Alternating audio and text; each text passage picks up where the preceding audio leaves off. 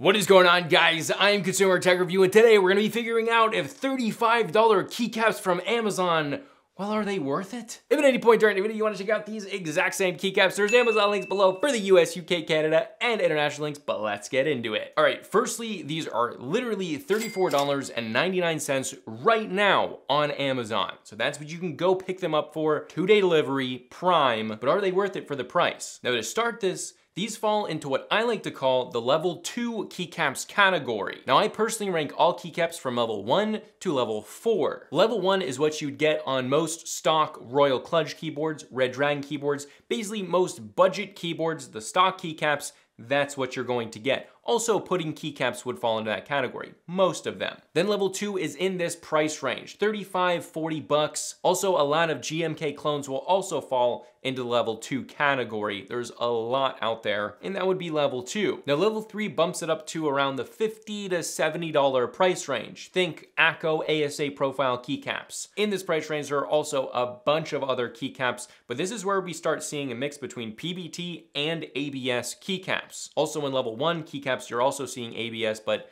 well, not for the right reasons. That's because it's cheaper, and when you get up to the level 3, when you start seeing ABS, that's because of the printing is so much easier to be very precise with, where PBT won't give you that shininess over time. However, it's not usually quite as accurate as ABS. Then once you bump it up to level 4, this is where we're seeing GMK, drops DCX, and there are absolutely tons of keycaps in this price range, which is $100+ They can go, you know, over $300. So that's where you're really seeing small differences between the keycaps that you pay a lot of money for because they're extremely high end. Now in the past, I've talked quite a bit about every single category, really except level 2. So let's go over these keycaps specifically. Before we continue with the video giveaway alert, every single Sunday, every video that comes out on Sunday that I do, so once a week we're doing a keyboard giveaway. If you want to be entered to win a Gas 67 DIY keyboard kit, the winner will be chosen 7 days from the posting date, which is, well, right now for you. Find the 2-second clip in this video that will show you how to enter in this giveaway. So if you want to win a Gas 67, check that out. But now back to the video. So firstly, these are die sub PBT, and because they're PBT, that means you're not gonna get that shininess over time like you would with ABS.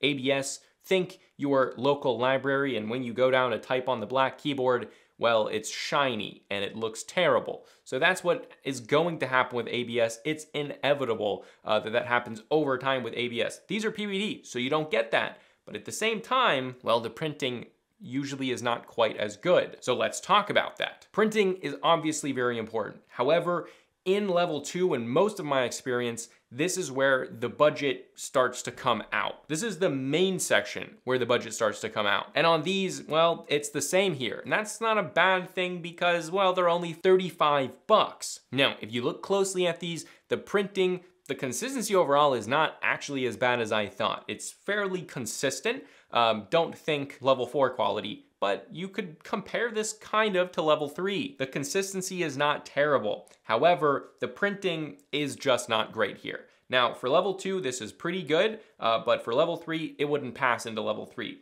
obviously. Now, from a typical viewing distance, I have them right here. Now, from here, they look great, but you start coming up to here and you start noticing, okay, they're not crisp. They do not have crisp edges. And again, from a typical viewing distance, if you're just gonna be typing, you're not really gonna notice that. However, the lines are fuzzy once you start getting up close and start looking at them, so the printing is not the best. However, I've also seen a lot worse at this price point with, well, terrible consistency. And this one's consistency, it's not incredibly good, right? But it is better than a lot of level 2s that I've seen, so I'm gonna give it a full pass here.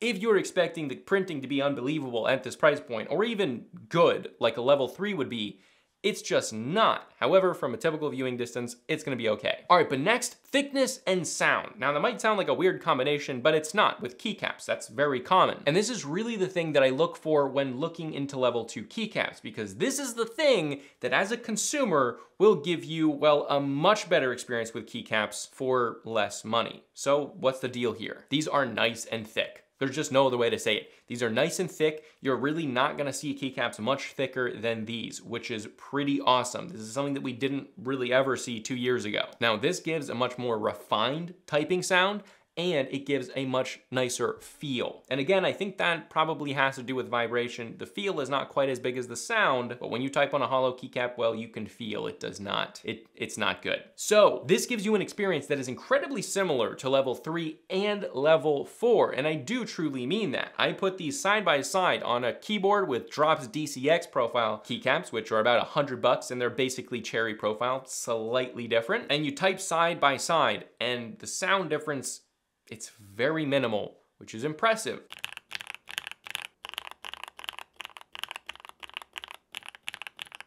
So as a consumer, level 1 keycaps are never gonna come close to level 3 and 4. It's just not gonna happen. I have personally never seen it happen.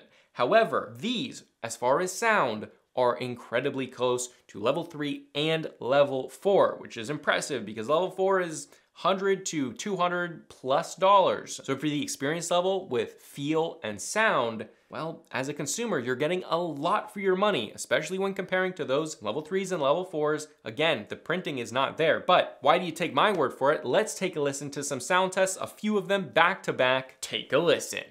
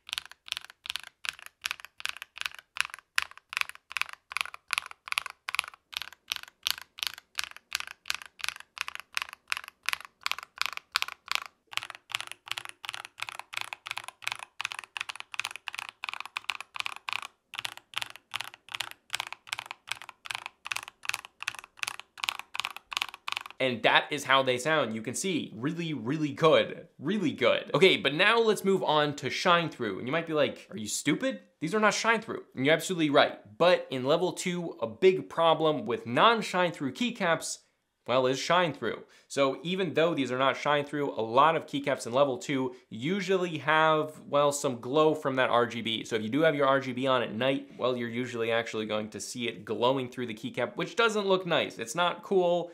No one likes it. It looks terrible.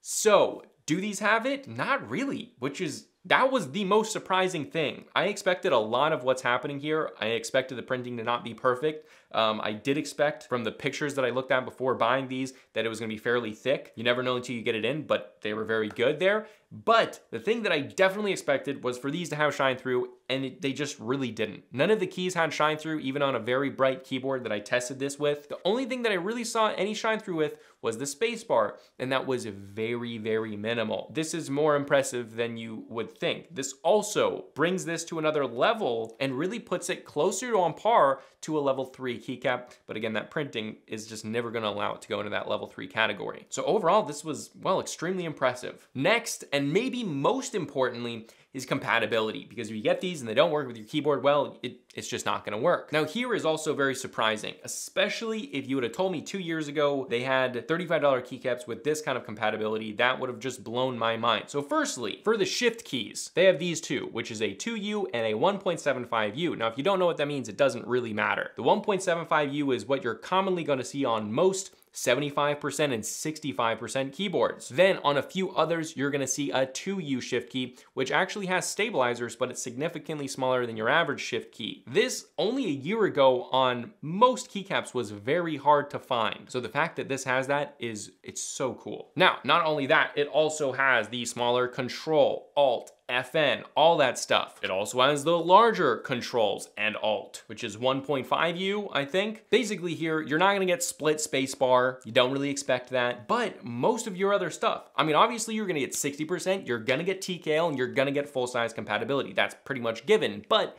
then you're gonna gain 65%, 75%, 1800, and all the little ones in between, because you'll have a 65% keyboard and then you'll have some split design that's weird, and then there's a knob up here and this changes everything, whatever. Most of the time, this is going to fit on your keyboard unless it's very, very strange, and if it is very, very strange, it's probably very, very expensive and you're not gonna be buying these keycaps anyway. So most of the keyboards that you're looking at buying, you probably don't have to worry about compatibility, which is fantastic. This is awesome. This would be great for a budget build, whether you're doing a Red Dragon keyboard, a K530, a K552, or if you're doing a custom, like a Keychron V1, a GAS 67, or a TM680, any of those. This would be absolutely fantastic. It would really just allow you to keep that cost low on a keyboard, but still keep that sound, feel, doesn't have that gross shine through RGB stuff. But, well, one more thing that kind of ties into compatibility, but it's gonna be its own section, is the profile. Okay, so the profile. These are cherry profile keycaps, which is a pro and a con.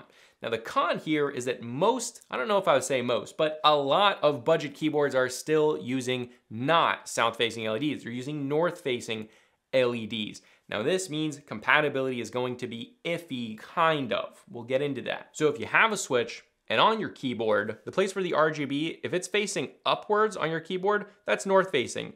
If it's this way and that RGB is down, it's south facing. Now, if you go on Reddit and you're looking at keyboards, everyone's gonna tell you if you have north facing LEDs, you can't have cherry profile keycaps, which is just plain wrong. So how do you know if these will work with your keyboard? Well, let's go over it. Now I'm gonna explain this and then I'm gonna tell you a way to do this if you don't have the keycaps or the switches in hand. But first I'm gonna show you how to do this. So first, take your switch. This is a sea salt lemon switch, and make sure not to take the upper rows of your cherry profile keycaps because those don't have interference anyway.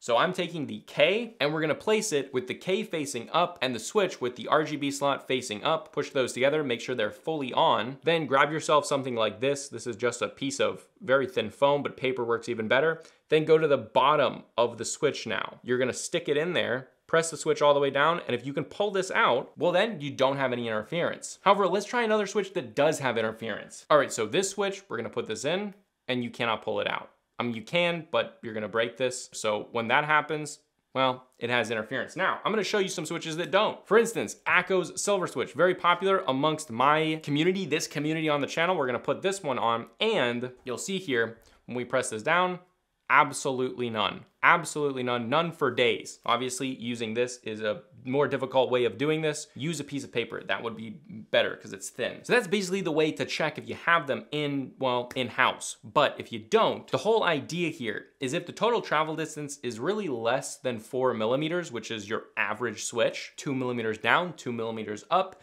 well then you're probably going to have interference if it's north facing. If you're south facing, none of them are. That's the great thing. But like the silver switch is more of a gamery kind of switch, so it doesn't go down as far. Same things with the Akko Radiant Reds, the Sea Salt Lemons. All of those switches do not have interference because that keycap isn't going all the way down to touch the actual top housing. So basically, when I press this down, I don't know if you can see that, but it doesn't actually fully go down. The stem is still slightly above that top housing, where this switch, when I press it down, it is literally flush with that top housing. So that's basically the idea. Look at your total travel distance. If it has less than that, and if you're still not sure, just go on Reddit and probably someone has already asked that question. That's how to check if it'll work, even though it's cherry profile. Okay, but now the style. Now obviously this is subjective, but I think, well, this is a great style. It's white with a little bit of black accents on that escape key, which is a novelty, very cool. The enter key and the space with a nice little Japanese thing. I don't know what it means, but it looks awesome. Maybe it means spacebar. Probably what that means. I don't know. If you speak Japanese or read Japanese, comment that below what that spacebar stands for, what the symbol is. But the font overall is a nice, pleasing font. I think it looks good. It's bold. And then in not a bold font, we've got the Japanese sub-font printing, which I think just looks awesome and very clean. This is a colorway that would pretty much go with, well, a ton of different keyboards. It looks clean, and if you put it on a keyboard that's less expensive, it's just going to make it look more expensive. This is really good overall. So the big question, are they worth it? Well, when compared to level 3 and level 4 keycaps, you're not losing on sound and feel. Printing is really the main thing here that you really have to decide, is that something that's worth me spending $30 to $70 plus more to get that printing the way you want? But I would say if you're doing a budget build, there's no point in doing that. These are gonna give you a very similar experience as a consumer, and I highly recommend these. These are awesome. If you wanna check them out, there are Amazon links below for the US, UK, Canada, and international links. So yeah, these actually surprised me, especially with the shine through, which I was expecting to be a big con, but it just wasn't. All right, this is a consumer tech review, and I'll see you guys in the next video.